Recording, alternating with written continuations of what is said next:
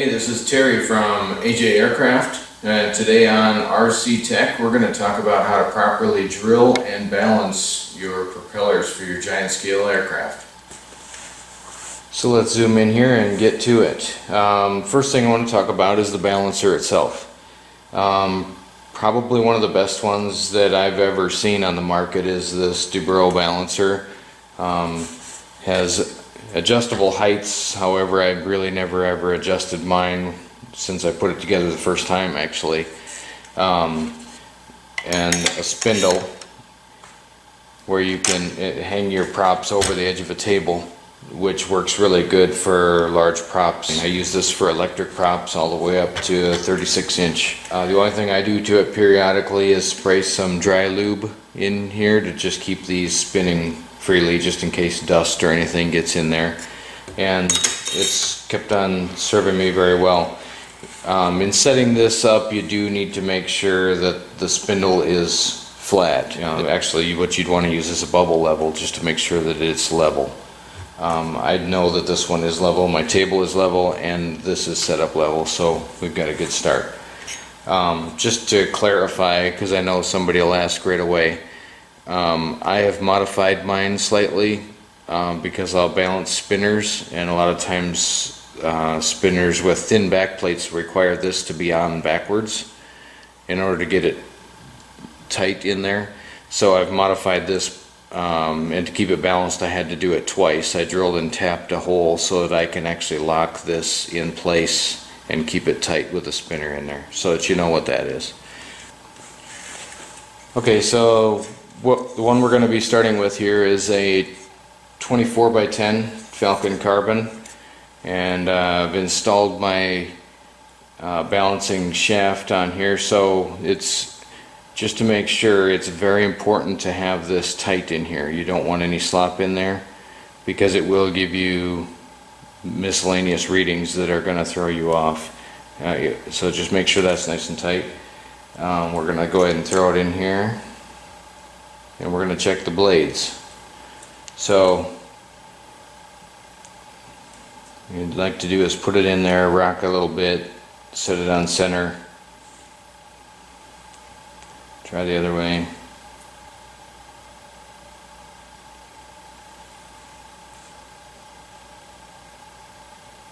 Sitting there pretty darn good. That's actually almost more perfect than they normally are. Typically you might have one blade that might just barely fall like this. That's going to be good enough. I definitely wouldn't waste time trying to address that. People say balancing the hub. If you're not familiar with what that is, essentially what we're going to do is check the balance of the entire mass of the prop, and we do that by standing it up on end. And it's checking the entire mass, and if we have to fix it, we're going to add weight to the hub. So it's called balancing on the hub. So just like the blades, this one is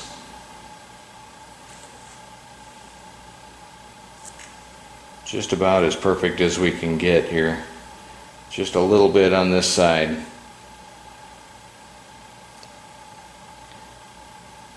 We might take a look at that one. And it's definitely a little bit heavier on that side.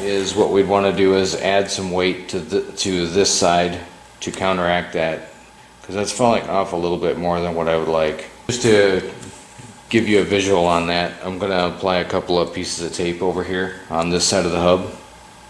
And since the blades aren't off at all, I'm just going to put it dead center on the hub. So now if I put some tape on there, now it's standing up good.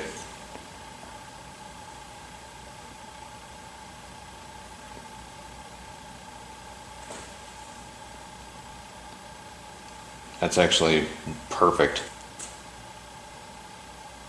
Okay, so now you're saying, how the heck am I going to add weight there? I certainly don't really feel comfortable drilling holes in the prop like they did from the factory, and putting weight. What we're going to do is do something much more simple. So you can see that just a few layers of masking tape actually cured this one pretty good. So it's not going to take much. So what you do to do the hubs, we're going to put a tiny piece of the sticky back Velcro on that side of the hub. Just going to double check and make sure I get it right. So heavy here, goes over here. We're going to stick that right in the middle.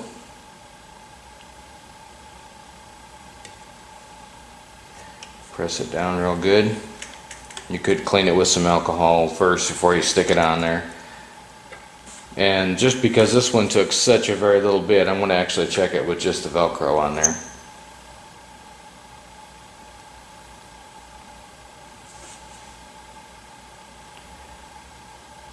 And we made a difference. We got pretty close, but not quite. It's just a little bit yet.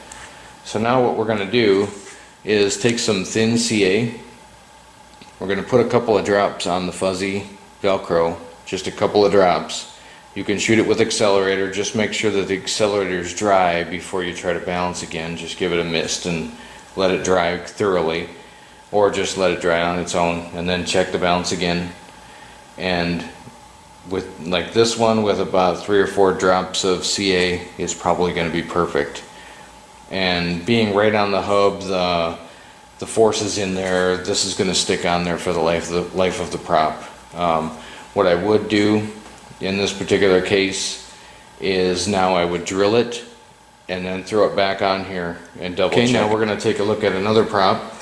This one is a 29 by 9 wide, pretty large prop.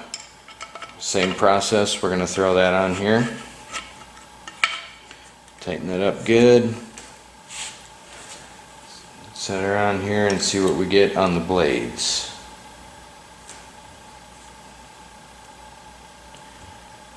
Okay, right off the bat we've got, this one is a little bit heavy. This would be pretty marginal of whether you would add weight to it or not. Being this is such a large prop, I probably definitely would add something to it. Just rotate around here to make sure we get the same reading.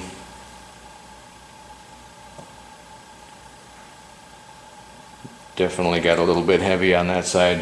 Any little vibration at all shortens the life of your bearings, obviously makes a mess out of your airplane in time, etc. And see how the hub is. Pretty darn close.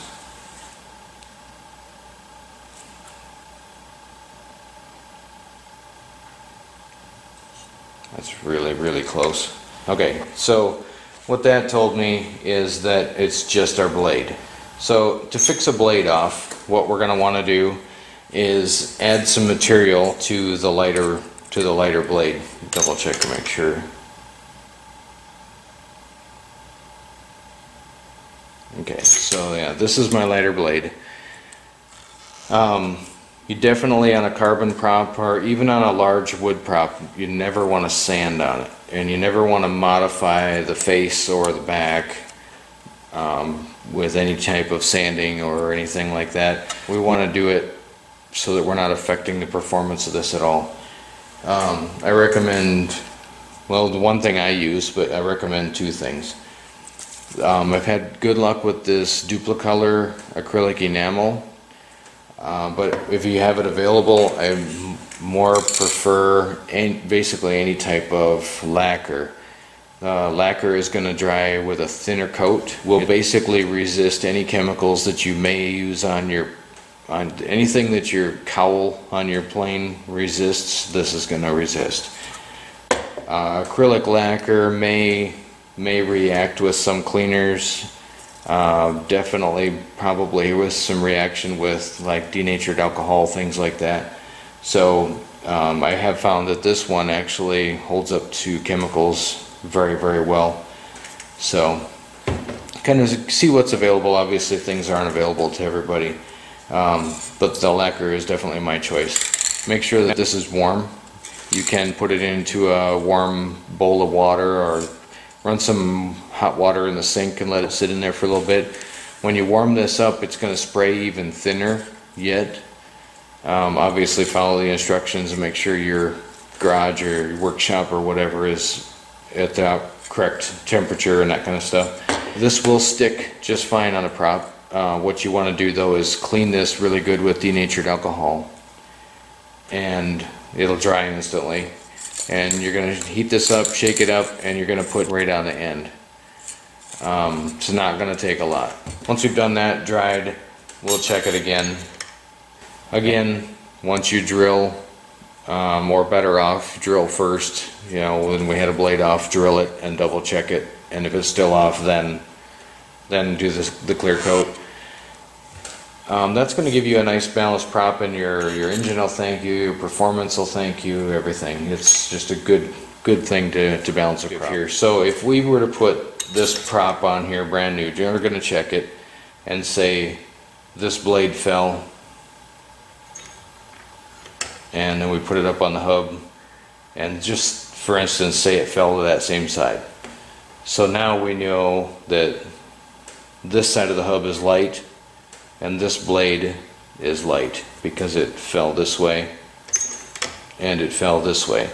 So now if we were to balance the hub using the Velcro, again heavy side and heavy side, if we were to put our Velcro over on this side like that and add CA until it balances this way. Now we've added weight on this side and we've added weight on this side of the hub. If we start adding a little bit of CA and we find out that maybe the hub is starting to look okay but the blade is still falling, that's telling me that we can't really correct this problem with this solution. So then what I would want to do is take this off and start over, and what we would first, since the blade was worse, we would start out by balancing the blade with our lacquer and get it to stand good like that, and then check our hub. And it's likely, if it was off that bad, it's likely still going to be off a little bit. Then what we could do is, like we did on our first prop, we could put this Velcro over here right on the center, because now we fixed our blades, so we want the weight in the center. We can put a little CA on there until we have the blades that we already fixed, and then the weight over here would fix our hub situation that we had. So hopefully that makes sense. Likely on a Falcon carbon prop, you're not going to have a prop that's so far off on a blade or a hub that you can't fix it with one way or the other or both. Typically the blades are not going to be any more than what we've just experienced. They may fall off just a hair. And so again, if your blade falls off but your hub's perfect, use the lacquer only. If your blade is off and your hub is off, you can try this method and just experiment with it. If you've got a scrap prop or like a wood prop that may be off somehow, something hanging in your in your basement, your garage, throw one on here and play with this theory a little bit, and you'll find that once you do it a time or two, it clicks and it makes it really easy to balance props very accurately without a whole lot of work and without adding a whole lot of weight or a whole lot of paint or anything else. Okay, so now that we have our props balanced, we're going to move on to drilling. Definitely try to do is make sure you have a good drill jig. There's a lot of really cheap ones out there that wobble out really fast. Try to use a really good quality one, and particularly one that has some good body to it, a good bit of meat that's going to help keep the drill bit straight as it goes through. That's very important. You don't want it wobbling out. It should go without saying, never drill a prop by hand. Just because you have a jig doesn't mean you can drill it by hand. You're likely not going to get that done very well. What you basically always want to do is start drilling from the back. The back is kind of the business end. That's what has to match up to your engine, and so you want to start there to make sure you're starting off correct. If you start off out here and you do get a little bit off, next thing you know the holes don't line up with your engine, and then you're drilling holes bigger or wobbling them out, and you've got a real mess. You've made a mess of a really nice propeller.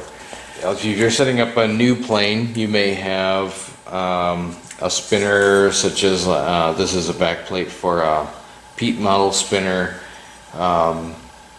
The Mejlik spinners and the Falcon spinners are all the same. They all have an undrilled back plate. This one I'm actually putting a new prop on an existing plane, so now I have to match my prop to the back plate. If you are drilling your prop and your back plate, I suggest drilling your prop first. Figure out where you want it on your engine, getting your prop against compression, and just kind of eyeball and figure out where you want your drill pattern to be. Drill the prop and then match the back plate to it. It's the same process to do back plate to the prop or the prop to the back plate. Essentially what you're going to want to do is grab a ream, or it's usually a 10 millimeter if you have a 10 millimeter drill bit or something extremely close to it. That is the size of the center bolt. So what you want to do in this case is put that in there, and now we're going to put the prop on there since those have the same size hole. And what we're going to do is just sort of very carefully put the spinner on, line those holes up, and figure out basically where we want our prop. You know, get it centered in the slot, etc. You can have a friend help you possibly, and what you can do is pull this off carefully and hold it while the other person maybe puts a piece of tape on there or something. If not, just be very, very careful. Pinch this over and hang it off the edge of a table, and use your drill bit in a drill and just lightly kiss the back of the prop with your drill bit, just to index it to where, so that now you know where in this area you need those two to match. Now you're going to want to install your drill guide on the back of the prop and line up that hole.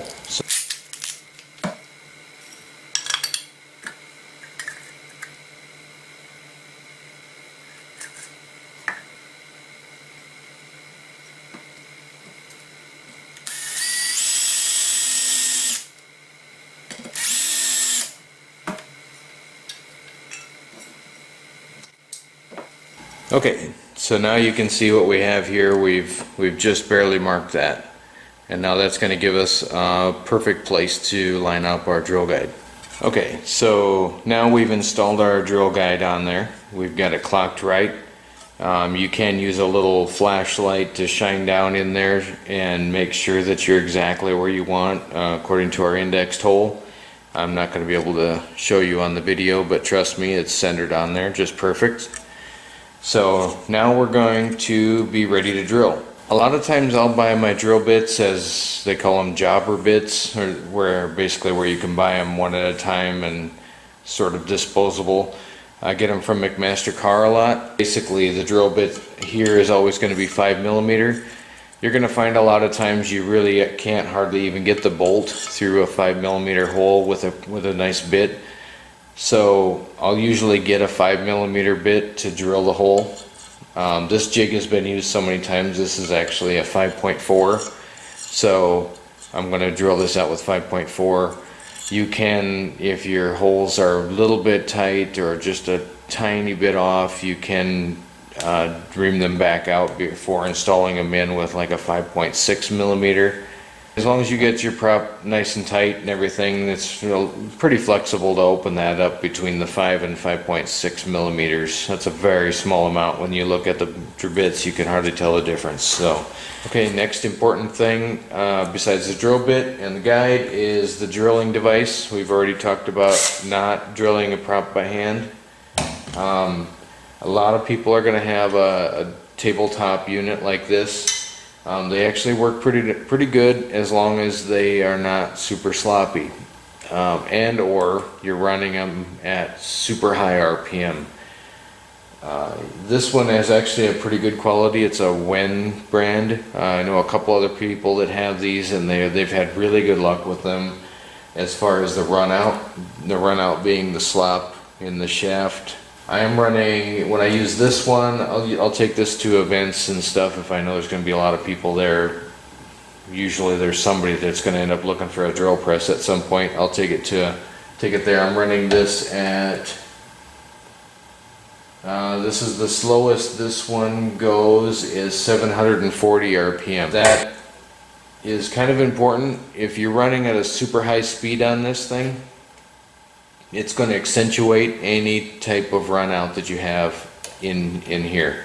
It's going to make your prop drill jig last a shorter amount of time. It's going to make your bit kind of get a little bit worn out faster because it's going to get hot, and when it gets hot then it gets dull. If you have access to a large floor standing drill press, by all means try to get your hands on that to drill your props and run it at a slow speed, probably in that 500 to 700 RPM range is going to give you a good cut, and just take your time. Okay, so we've got our floor standing drill press. Apologize, I've kind of got mine over here in the corner. We'll do the best we can. As far as video, this is a jet floor standing unit. Number one, it's heavy, so it's not going to vibrate much. I'm running this one at 580. Yes, 580 RPM, and I went ahead and periodically, I use this mostly for drilling props, but generally you want to put a square of some sort on here with a bit, and periodically check that your table and your bit are 90 degrees to each other, this way and this way. You never know, people, somebody might come through and bump this and you maybe don't see it. Just make sure that it's straight, because last thing you want is holes in your prop going at a slight angle. So once we've checked that, we want to set the depth. I always use a spoil board on my drill press, and you'll notice I have some recessed holes in here. I've done some drilling over here previously. The recessed holes, I just usually use a Forstner bit that's actually plenty larger than the bolt and the washer that's going through the face of the prop.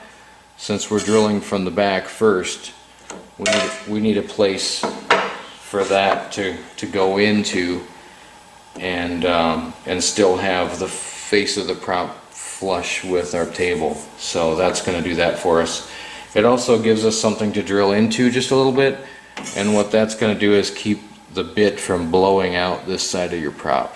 So good suggestion there. This saves a lot. So lastly, what we're going to do is set the depth of cut on our drill press to just below the surface of our spoil board, so that it does exit and just cut into there, but we don't need to go any further. Speed up the video so that you don't have to watch the entire thing in its slowness. But what I'm going to do is I'm going to drill one hole all the way through, and then I'm going to drill each of these other holes approximately half through, and then we're going to flip the jig around on the other side, and we're going to do that again. We're going to go through the hole that we drilled through to make sure that that's cleaned out, and we'll drill all the rest of the holes all the way through the spoil board again.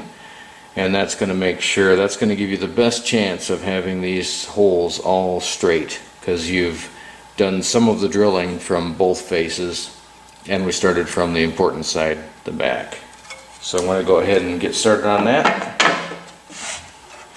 Also, you'll notice that I'm going to do the drilling in sort of a pecking motion.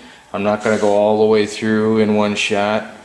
That's going to make the tip of this extremely hot, and you're going to get a really bad cut. The hole is going to widen out progressively. It could potentially push off to the side just a little bit with all the crap that's caught up in the tip.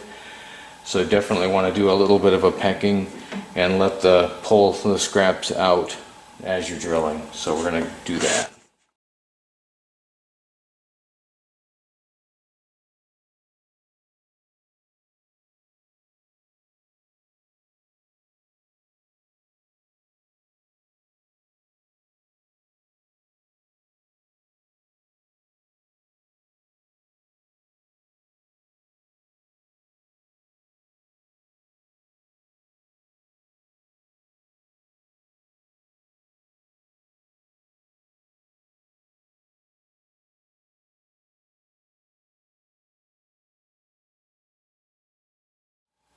Okay, so as you saw, we did exactly what I said. We drilled one through. We drilled the rest through approximately half. And you'll also notice that while I was drilling the 5 halfway through, I didn't move the prop on the spoil board at all. We just kind of moved that around as a unit. If you are constantly moving this and picking it up and that kind of stuff, you're going to get some of that shaving dust in between, and you're going to potentially screw things up. So you would definitely want to try to just keep that tight to the spoil board as long as possible during the drilling. So we're going to go ahead and take the jig off and flip it around to the front side of the prop. There's our drill holes. And, just by eye, I'm going to line up the hole that we drilled all the way through. You can, if you want to, you can use a prop bolt. Obviously you don't have to do it by eye. I've done quite a few of these, but you could use a prop bolt, which is the same size as this, and push that in. My bit's getting a little bit dull. It kind of flared out my hole on the exit there a little bit, but if you want to, you can insert a prop bolt there and then put your bolt back on the jig. Double check it. Looks good.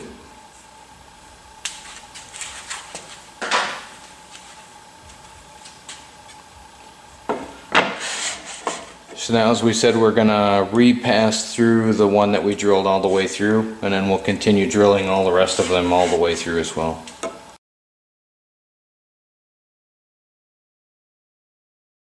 Okay, now that we have our drilling done, drilled from both sides and everything, we're going to pull the jig off.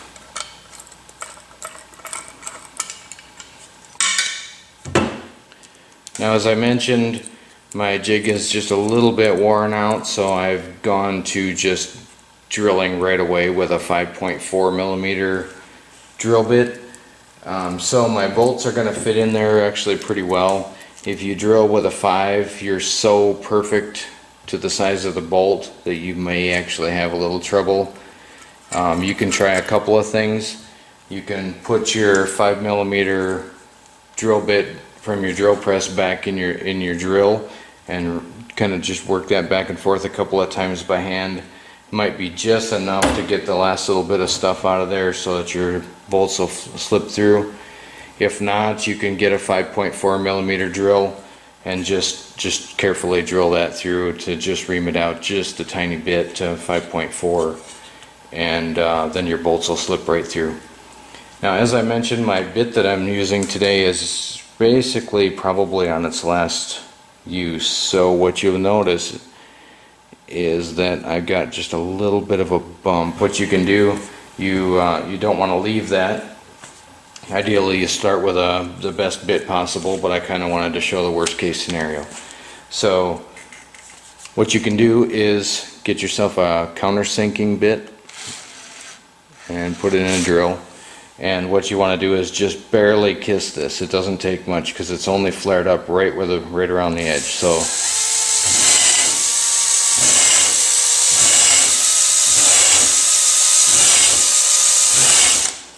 just like that. Just barely.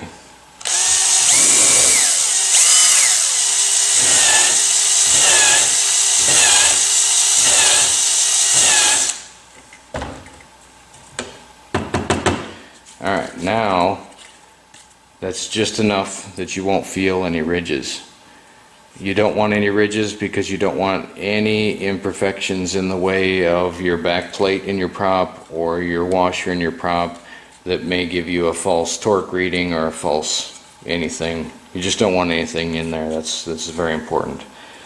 I use that same process a lot of times when I'm doing aluminum back plates, because you pretty much, even with a new bit, a lot of times you'll get a little ridge on an aluminum back plate. Same thing, grab that bit and just kiss it just a little bit to get rid of that. Okay, so now that I've gotten rid of that, I've got my 5mm bolts. They should fit in there like that. So they should have no, obviously we're not going to put the drop on backwards, but they should fit from both sides just fine. Now I just happen to have an engine here that's waiting for a new plane, a new AJ aircraft slick that's coming out soon. Actually, it should be on the water by now.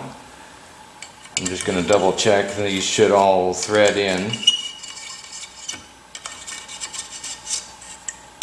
without any binding or fuss. If you do have one that doesn't want to go in, you know, if you got one here that you got to kind of wiggle at, don't force it.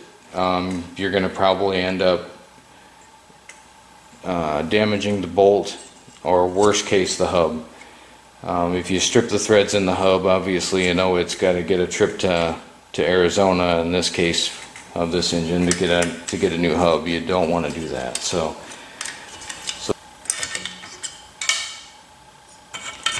there we go. So please make sure to join us on our next episode of RCTEK. Thanks for watching.